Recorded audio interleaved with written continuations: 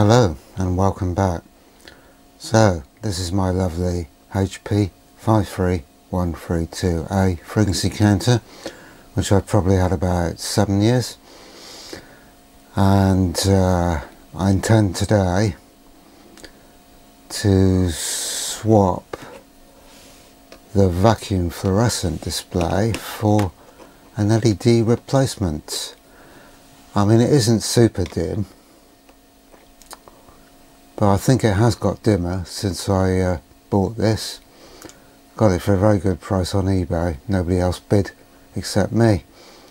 And it's also got the channel 3 option, which often they don't have, which takes it up to 3 gigahertz. Very nice. And interestingly enough, at the moment I'm displaying the output for my GPSDO, so we can see that I got approximately 8 millihertz of error between the internal oscillator and the GPSDO. But if we look at the digits, the left hand digit, where it's a 1, seems somewhat brighter than the rest of them, and I wonder if that one is not always lit up, and that's why it hasn't suffered dimming so much. Now, it isn't really that bad, this display, but when it's up where it normally lives, a few feet from where I'm looking at it, it can be a bit hard to see at times. So what I did was, I bought, having watched Dave on EEV Blogs channel, he was sent one for free, a replacement which a guy in Florida makes. It's an LED replacement, which will mean that it hopefully will never need replacing again. So I thought I might as well buy one, and I think it took not too long. In fact, it spent more time travelling around the US than it did once it got to this country. It was travelling around the US for about 10 days at least. But Dave on the EEV blog got this for free, but I didn't. I bought one. So here it is in its bag, and this is what it looks like. Could pull the back off. Maybe even need a bit more light.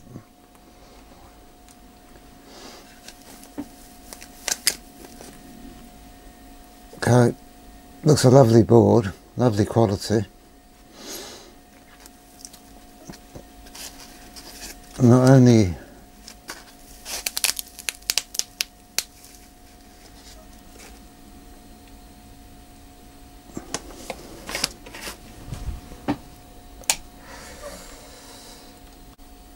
so, as I was saying, not only do you get this, but you also get a lot of paperwork, which is really good service. Gives you step-by-step installation guides with colour photographs, so hopefully you can't go too wrong. Shows you where to connect the power wires. What else does it have in there? Pictures of the boards, where you connect the positive on the old display board once you've removed the vacuum fluorescent display. So really comprehensive instructions and guides. Shows you how to solder it and get it flat and all that. Not only do you get all that, you also get printouts from the HP service manual on how to take the counter apart and how to get the front panel off, which Dave obviously didn't read when he did his, because he was levering it off with a screwdriver to get these plastic tabs off. Well, you don't have to lever it off, you have to push the sides in. once you've undone a screw. But that's that. And then you get a bit more on how to take the actual front off, take the board out from the front panel. And all this stuff I've read anyway, because I've got the service manual. Now it's flickering because I put that light on. Never mind. So I think the next step is to take it apart. I'm in a bit of state of anxiety here, because if I do something wrong, then I've screwed the whole thing up, haven't I? But I mean, I wonder if it was much point doing this video, as Dave's already done one, but at least you get a different accent doing a video than his. So there you go. So I'm going to take it all apart now, but I probably won't film that because it's fairly tedious. Okay, so I've taken the cover off it, and it just involves 2 screws at the back and another one just there. Simple to get into it, and just so I'd give you a tour of the inside of it. Over on the left, that's the crystal oven, which I put in, did a video on that. That's an ultra high stability double crystal oven, hence the fact that it has hardly drifted at all over quite a long time since I calibrated it. The other thing is this board here. That is the 3 gigahertz option board. So the next thing to do with it is move the camera. The next thing I've got to do is undo these B and C nuts, 3 of those, pull this off, the switch knob, and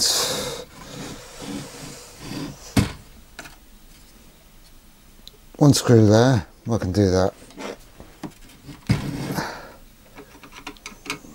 Torx, they're all Torx.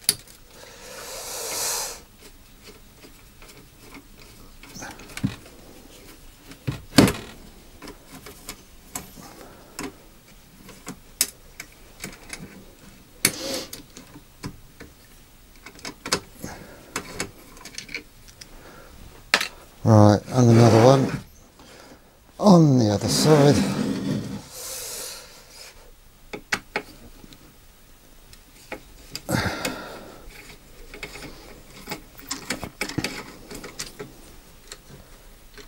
I don't think I'm going to do much more today because it's quite cold in here, but I can do some more later in the week when it warms up. And then, rather than levering this off like Dave did, you have to loosen a screw. I'm not quite sure what that is at the moment, so I have to read the instructions again. And then you can bend the sides in to get the front panel off. So I'm going to leave it for now, and a couple of days time I'll come back to it. So it's another day in the workshop, and it's a bit warmer.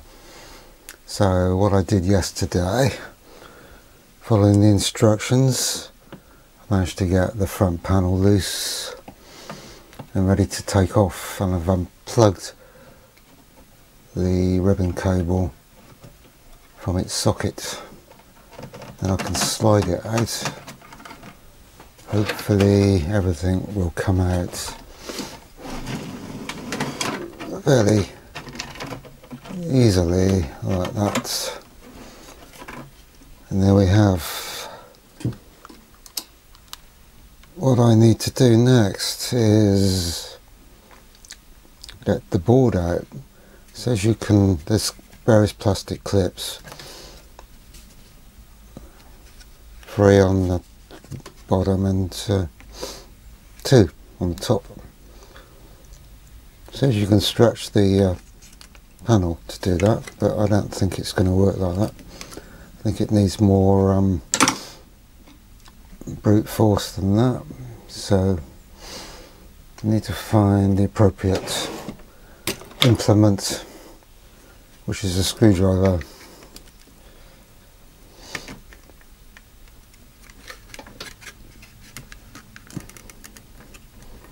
I think this will not be easy. I'm going to do this off camera. That actually was not terribly easy.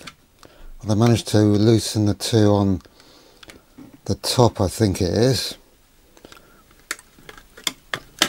And now it's always difficult when you're working behind the camera. But there it is anyway. It's off. It's off. I thought I was going to damage something shoving a screwdriver in there, but I didn't. And while I'm in here, I think it would be a good idea to pull the rubber buttons off. Although they look quite clean, I might give them a bit of a wash.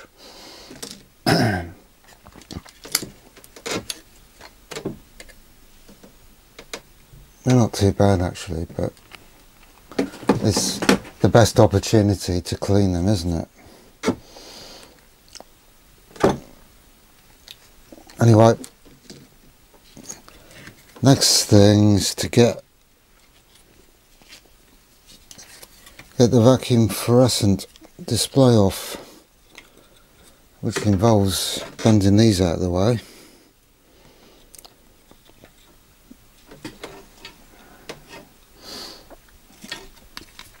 I've also got a metal, don't know what you call it, shield. That's got to come off, and that is not used, I believe, with the new display. So once again, I think that's going to be off camera. Because working around the camera is not easy. I'm going to have to use this hideous thing up there, my desoldering tool, which is relegated to the highest part because it rarely gets used because it keeps blocking up, and I wish I'd never bought it. So that's what I'm going to do next. I'm going to go and wash these rubber buttons and then desolder it, the old display. Well, that was an ordeal.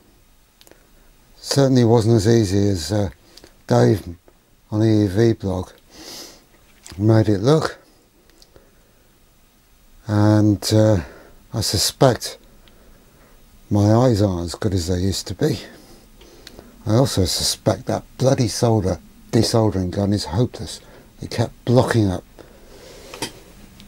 and I'm ashamed to have to say I actually had to resort to cutting some of the legs, most of the legs on the old display. So it ain't much good for anything, is it? I was hoping to keep that just in case. Well, you can still solder the wires onto it, but whatever. Anyway, I'm a bit of a nervous wreck after doing that, but the new one does go in there quite nicely. Ah dear, I'm going to have a break and a drink. So I've connected up my power wires. You can see the red one goes under there, connects to a capacitor which presumably has 5 volts on it. The next step is to solder diagonal pins, one at each side, so you can level it up before you solder all the pins. So I'm just going to solder one of these and the other one opposite. Difficult when you're doing it around the camera.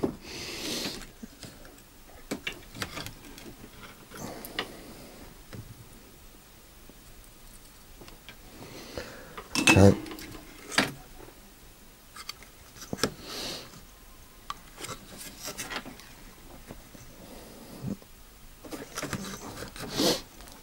Bit of a perfectionist, so need to measure it.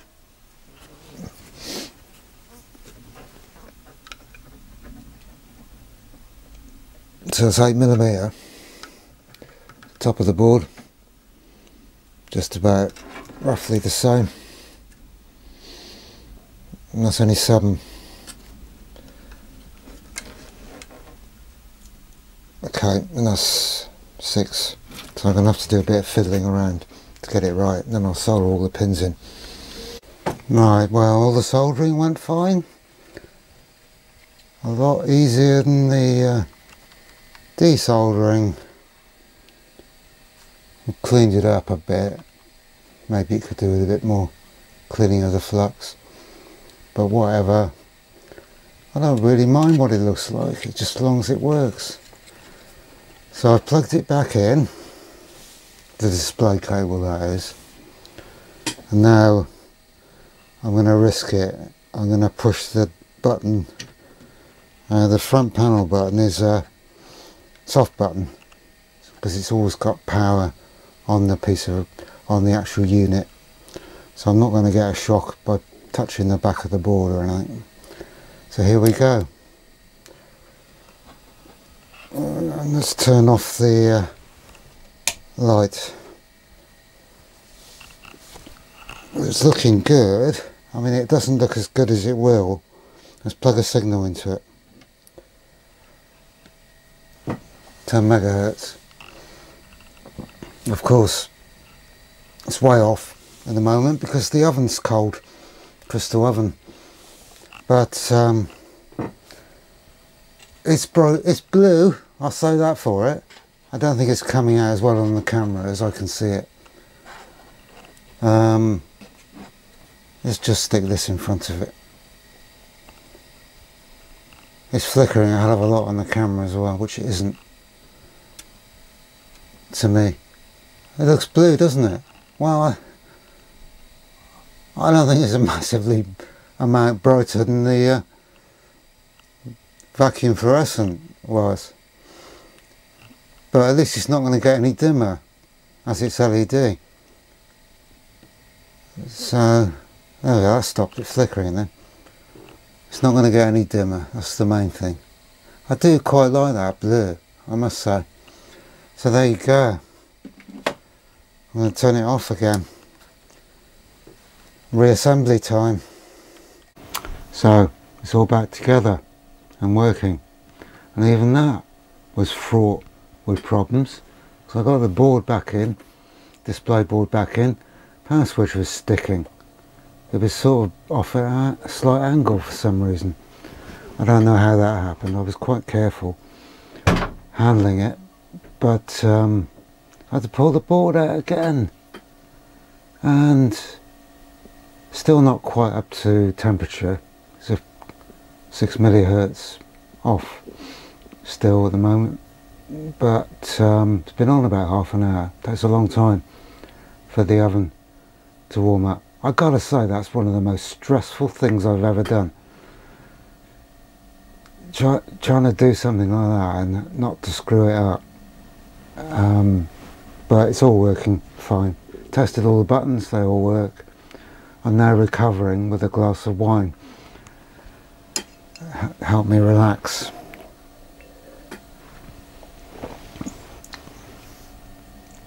I don't think it shows up particularly well in the camera how nice a blue that is, but the more I see of it, the more I like it.